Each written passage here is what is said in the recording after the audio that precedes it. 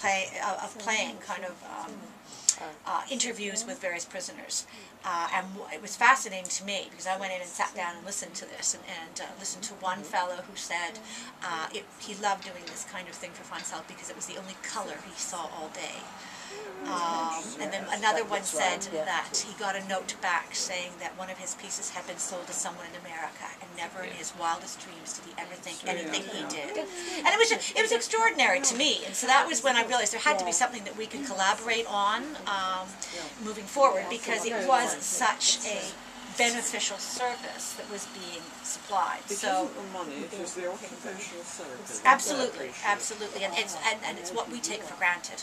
You know, you leave your stitchers and go outside into the bright sunshine and realize that, you know, for me to say to you, make sure you have good light to separate your colors, is an easy thing to do. You just walk anywhere and make it happen, where in the scenario that you're dealing with, that's not always so easy. So it may be that you know, we're going to have to be very cognizant of what we send to you to have stitched. It may be that if we have a particular kit that has colors that are very close in range, that may not be something advisable to send. I would have thought that if it was as simple as that, yes, it would be absolutely fine. Perfect. Yeah. Yes. Absolutely fine. Doesn't need any more I can tell you one example is the 2 fat Suffolk sheep.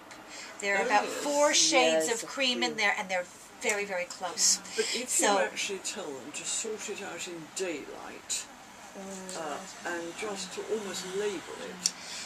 I don't know what's available in terms of, and you can speak to this, but obviously I can't, in terms of when you sort your wool. For Elizabeth Bradley, we sell what are referred to as wool organizers, and they're wooden, you know, with the little holes in them, and you just anchor your thread on them. Yeah.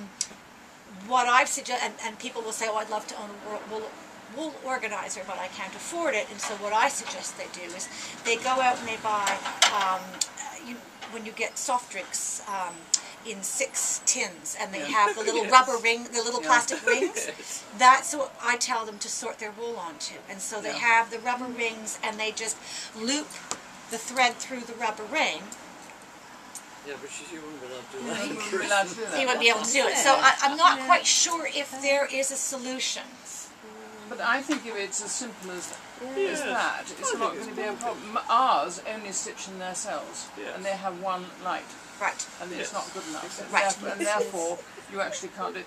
But my kit, does everybody's kit contain 2 lots with the same colours? That's right. Yes, mine does, yeah.